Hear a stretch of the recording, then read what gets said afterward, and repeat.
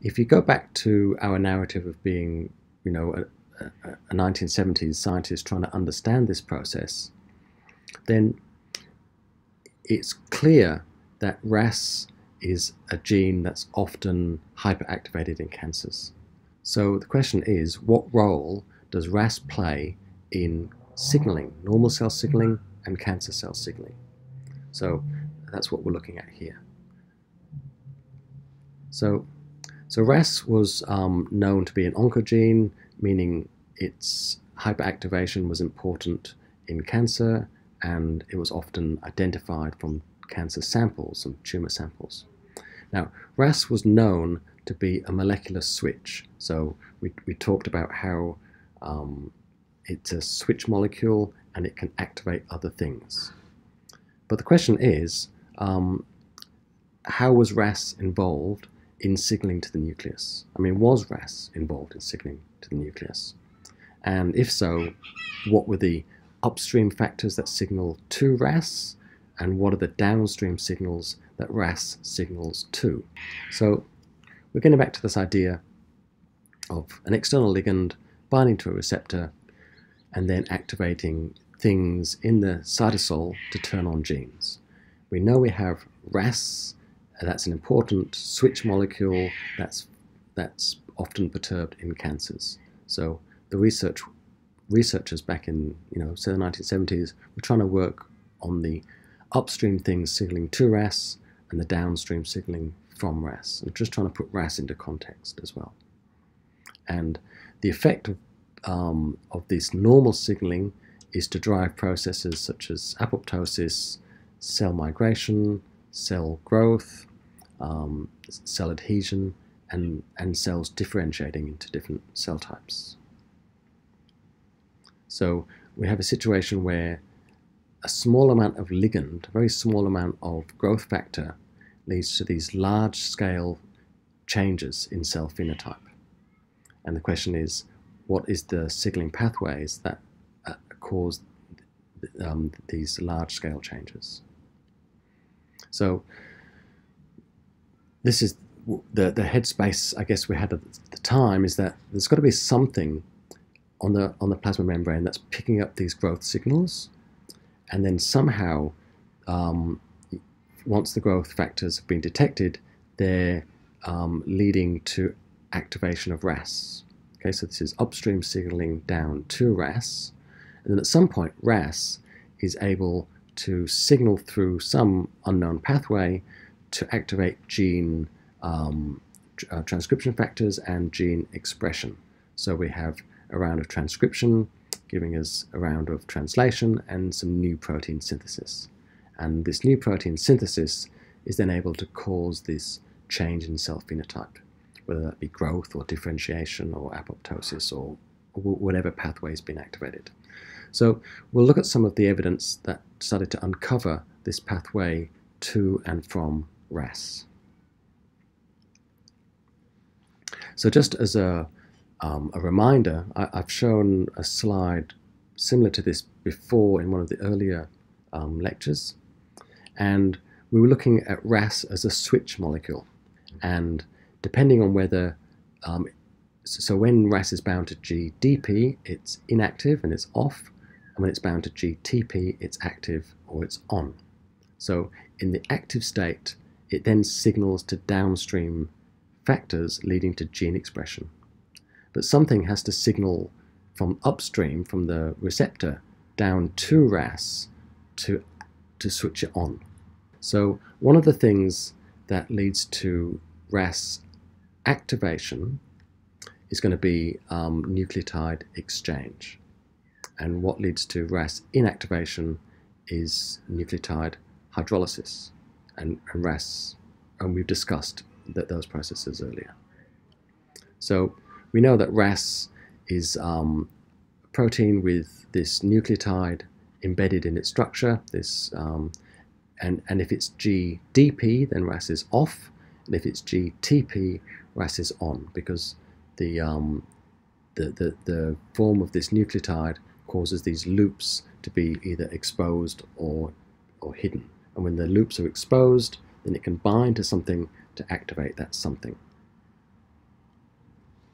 So the signaling from upstream, from the receptor down to RAS, an understanding of what that signaling came from an unlikely source.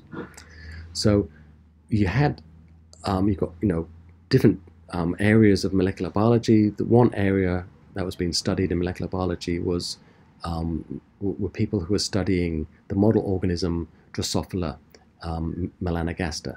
So this is fruit fly, okay, and fruit fly has a very short lifespan. It's very quick to study multiple generations of fruit fly, and you can mutate the flies and look for changes in phenotype.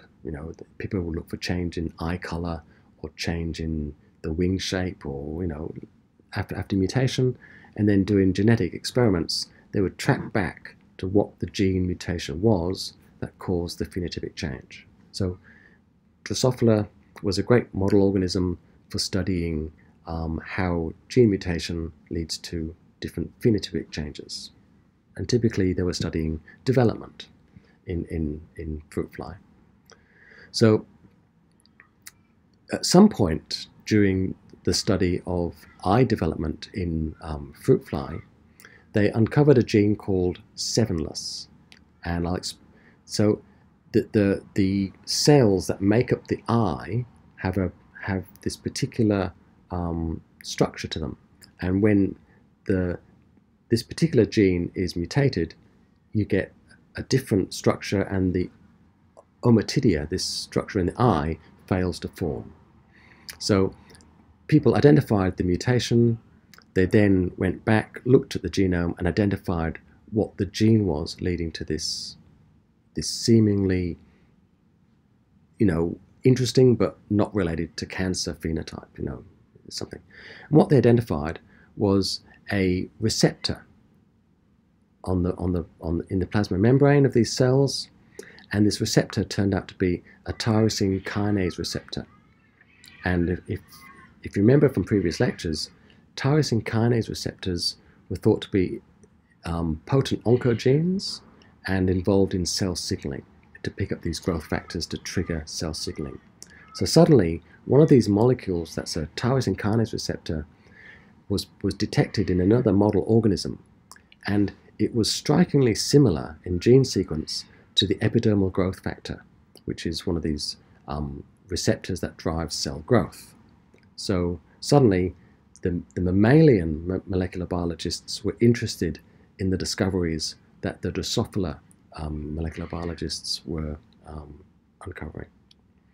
So this is just looking at the cell structures within eye development of the fruit fly, and in the normal wild type there's these 7 structures here, and in the mutation they detected there were only 6. So they called it sevenless because it didn't have 7. Okay, so they identified that there was a tyrosine kinase receptor that when you mutate it, it leads to this different phenotype, which leads to a different eye structure. And then the human geneticists had realized that sevenless was very similar to epidermal growth factor. So the Drosophila geneticists also identified other mutations in other genes which gave the same phenotypes. So that is a dead ringer then, that you've got different proteins in the same pathway being mutated, because a different mutation has the same phenotype, and therefore it's probably affecting the same pathway. So, in a very amusing fashion, they called one of these other mutants son of sevenless, because it had a very similar phenotype to the sevenless mutation, and so we have this gene called son of sevenless as well, which was of interest because it was in a pathway downstream of this tyrosine kinase receptor. So what the Drosophila geneticists knew was that they had a tyrosine kinase receptor that signaled down to this other mutant they detected, which coded for a gene called son of sevenless. So they had a bit of a pathway here, and what really triggered the interest of the mammalian biochemists was son of sevenless. The function of this protein, it was a nucleotide exchange protein. And if you remember back to RAS, it's the nucleotide exchange factors that activate RAS. So what they were looking at now was a signaling molecule activating a receptor and going through some different proteins to activate a guanine exchange factor. And the guanine exchange factor causes RAS to potentially lose its GDP, so it exchanges its GDP for GTP. So the guanine exchange factor, when it interacts with RAS, it basically pushes the nucleotide out of the protein, and then when it's replaced by another nucleotide, the other nucleotide, well, GTP is present in the cell in a much higher concentration. So when it's replaced, it's normally replaced by the GTP rather than the GDP, and then that leads to the activation of RAS. Okay. So I don't want to give you too much information, but effectively, through exchange of the nucleotide, there's a very high chance of replacing the GDP with GTP. And the SOS gene, the son of sevenless, was a guanine exchange factor. And if you think back to some information I gave you earlier in the activation of RAS, to go from the GDP to the GTP, I was telling you that there were these guanine exchange factors that lead to the activation of RAS. And it turns out that the Drosophila geneticists had uncovered a receptor leading to the activation of a guanine exchange factor. And it was the yeast geneticists that actually came in and went, hang on, we've identified a protein that's similar to SOS, which is a guanine exchange factor. So the yeast geneticists kicked in here to help identify the function of the SOS protein.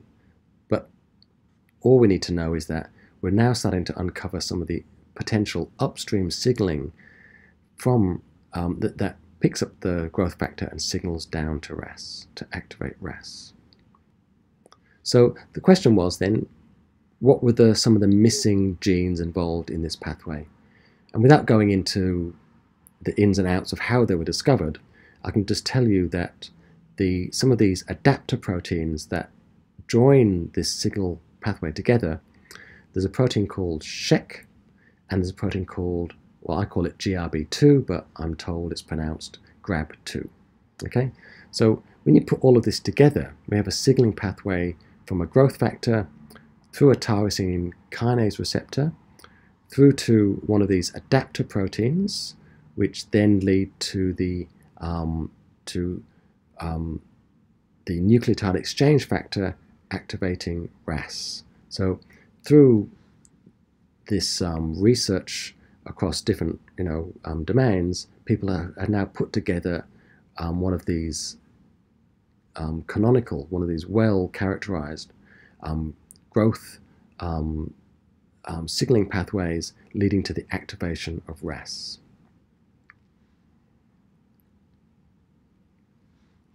So to understand this signaling pathway in a bit more detail, one of the questions is, what is the role of the tyrosine kinase receptor? So I think people have started to get an idea that when you activate one of these receptor molecules, they noticed that the receptor itself was being phosphorylated. So you had this autophosphorylation of the receptor in response to the binding of the growth factor. And the question is, what role did this phosphorylation, how is it important in terms of driving the signal? And we'll look at that.